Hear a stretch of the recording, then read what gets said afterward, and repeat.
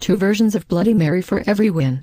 She lived deep in the forest in a tiny cottage and sold herbal remedies for a living. Folks living in the town nearby called her Bloody Mary, and said she was a witch. None dared cross the old crone for fear that their cows would go dry, their food stores rot away before winter, their children take sick of fever, or any number of terrible things that an angry witch could do to her neighbors. Then the little girls in the village began to disappear, one by one.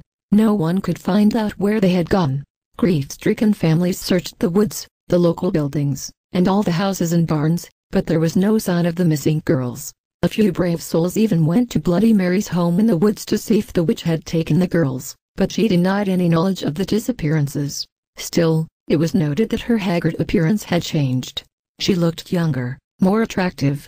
The neighbors were suspicious, but they could find no proof that the witch had taken their young ones. Then came the night when the daughter of the miller rose from her bed and walked outside, following an enchanted sound no one else could hear. The miller's wife had a toothache and was sitting up in the kitchen treating the tooth with an herbal remedy when her daughter left the house. She screamed for her husband and followed the girl out of the door. The miller came running in his nightshirt. Together, they tried to restrain the girl, but she kept breaking away from them and heading out of town. The desperate cries of the miller and his wife woke the neighbors. They came to assist the frantic couple. Suddenly, a sharp-eyed farmer gave a shout and pointed towards the strange light at the edge of the woods. A few townsmen followed him out into the field and saw Bloody Mary standing beside a large oak tree, holding a magic wand that was pointed towards the miller's house. She was glowing with an unearthly light as she set her evil spell upon the miller's daughter. The townsmen grabbed their guns and their pitchforks and ran toward the witch. When she heard the commotion, Bloody Mary broke off her spell and fled back into the woods. The foresighted farmer had loaded his gun with silver bullets in case the witch ever came after his daughter. Now he took aim and shot at her. The bullet hit Bloody Mary in the hip and she fell to the ground. The angry townsmen leapt upon her and carried her back into the field, where they built a huge bonfire and burned her at the stake. As she burned, Bloody Mary screamed a curse at the villagers. If anyone mentioned her name aloud before a mirror, she would send her spirit to revenge herself upon them for her terrible death. When she was dead, the villagers went to the house in the wood and found the unmarked graves of the little girls the evil witch had murdered. She had used their blood to make her young again.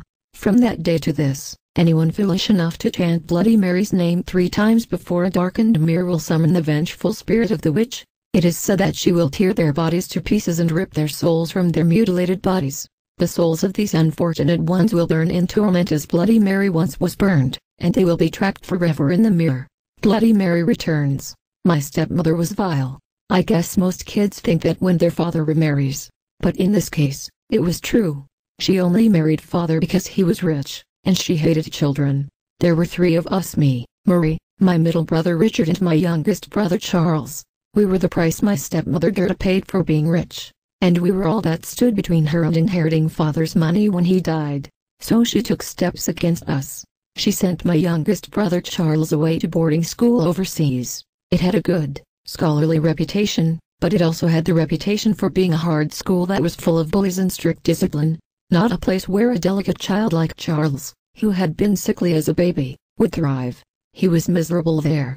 Somehow, Gerda contrived to keep him there for all but the summer holidays, and when he came home the first year he was pale and thin with dark circles under his eyes that looked like bruises. He cried, he actually cried, when father told him he had to go back to the school. But father didn't listen to him. Gerda thought it would be good for Charles to go there, and so Charles went. I did everything I could, encouraging letters and daily phone calls, until Gerda said it was too expensive and restricted calls to 5 minutes once a month. I even got father to book me a ticket to Europe so I could visit Charles. Gerda was enraged when she found out. Her blue eyes went so cold it made chills run up my spine, and her pink mouth thinned into a bitter line that bade ill for me since I had dared to interfere.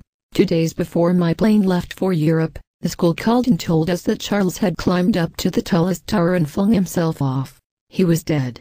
Father was shocked, of course, and Gerda was quietly triumphant. For a few months, father paid more attention to Richard and myself than he had since our mother died. But Gerda was beautiful and had winning ways about her that soon drew my father's attention away. And now that one of her hated stepchildren was dead, she focused on another. Poor Richard was next. Richard was a sturdy chap who was about to enter high school, and he was really into sports. He would have thrived at the boarding school that had killed Charles. So Gerda sent him to an arts school instead.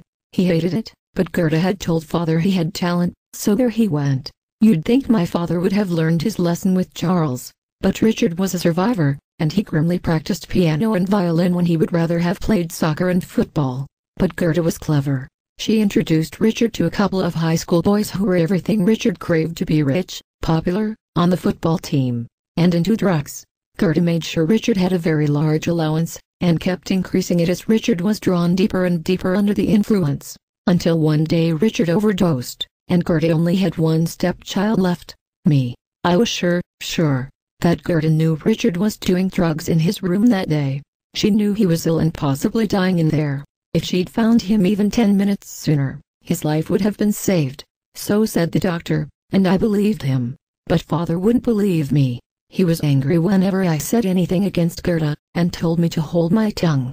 Still, I knew I was next, and I was sure that father would not live long after willing his fortune over to his wife. I decided that if Gerda got too bad, I would run away and live secretly with my aunt in New Jersey until I turned 18. From the moment Richard's body was found in his room, I forced myself to be a model child. My homework was done on time, I was polite to Gerda and all her friends, I went on all the family excursions with Gerda and father, even the dangerous ones like shark fishing. You can be sure that I took care to be seasick indoors and stayed away from the edge of the boat. Gerda was clever with her tricks. Everyone thought it was an accident the time we were out shopping and I fell onto the subway in front of an oncoming train. I managed to roll out of the way on time, but it was way too close for comfort. I had almost decided to run away when my father brought me the sad news that my aunt in New Jersey had died suddenly in her sleep, poisoned by person or persons unknown. I was appalled. How had Gerda known? But she had. I could tell from the smirk on her face. I went to my room that night and locked myself in to think.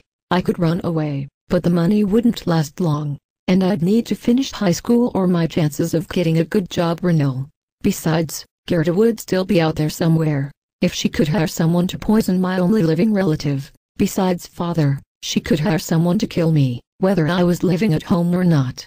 There was only one thing I could think of, and it was a terrible thing. A family secret passed down from my mother's side for many generations. It involved a witch named Bloody Mary, who had once tried to kill my many times great-grandmother and use the child's blood to make herself young and beautiful forever. The witch had been stopped by the child's father, my many times great-grandfather, in the nick of time, and the witch had cursed him as she burned at the stake. Cursed his mirror, and the mirrors of all the men who had condemned her to death at the stake, so that anyone saying her name in front of those mirrors would invoke her vengeful spirit. The story had gotten mixed up over the years, as it was passed down first in their village and then all over the country. These days, school kids everywhere scare themselves silly chanting Bloody Mary's name in front of darkened mirrors during sleepover parties, and nothing happened to them. So no one really believed in the curse. Of course, no one knew the real story of Bloody Mary. That was a deep secret handed down by the villagers of long ago. But I was a direct descendant, and I knew how to summon the witch. You had to use a mirror owned by someone in the direct bloodline of one of the original families that lived in Bloody Mary's village. And the witch's name must be spoken by candlelight a certain number of times in their native tongue. It was an evil thing to do, I knew. But it was the only way to save my life. It was either Gerda or me. If I didn't fight back, I was dead. So I took my hard-earned money and went out to a specialty store to buy hand-dipped beeswax candles. Black ones. I followed my mother's directions carefully, placing them at certain intervals around the living room so that they reflected in the huge mirror behind the couch. Then I lit each one, speaking the spell passed down in my mother's family, and I waited. Father was away on a business trip, and Gerda was out at a party with her latest boyfriend. She came home late, and scolded me for staying up to study. Her voice was playful and light. I hated that voice. It made her sound like she was nice. But there was also a note of suspicion underlying her words, and she stared hard at the flickering black candles. Holding a sans, "Little Mary?" she asked, emphasizing the word little, knowing I hated when she called me that. "I just like working by candlelight," I said mendaciously, turning a page in my textbook. Gerda frowned. "You know, little Mary, I think it's time we had a talk," she said, walking over to the mirror behind the couch and primping her hair. "Yes," I said softly.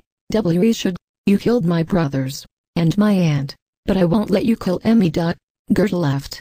"Yes, if you stood a chance against Emmy!" She said, fluffing her long blonde hair up behind her shoulders. I spoke the name of Bloody Mary in the native tongue of my ancestors. Once, twice, 3 times. Inside the mirror, the image of Gerda burst into flames, and another face looked out. It was the malevolent face of a twisted old crone, ruined with age, and altogether evil. I ducked behind the chair as Gerda gave a scream of sheer terror, her eyes fixed on the witch. As I watched from my hiding place, heat burst forth from the mirror, blistering her beautiful alabaster skin. I could hear the flames roaring as the witch laughed heavily and held out her arms toward my stepmother. "Gerda," crooned Bloody Mary, "come to me, Gerda." And she took my stepmother into her arms. Gerda's terrified scream was suddenly cut off. The flames disappeared as suddenly as they had come. When I peeked out from behind the couch, Gerda and Bloody Mary were gone. I called father at his hotel the next morning to tell him that Gerda hadn't slept at home. Well, it was true. He wasn't pleased. He called a few of her friends from his hotel room, and quickly discovered she had been carrying on with another man. With several, if the truth be known.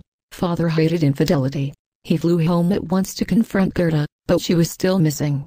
Presumed run away with one of her flames. Somehow, father managed to divorce Gerda without ever trying to find her.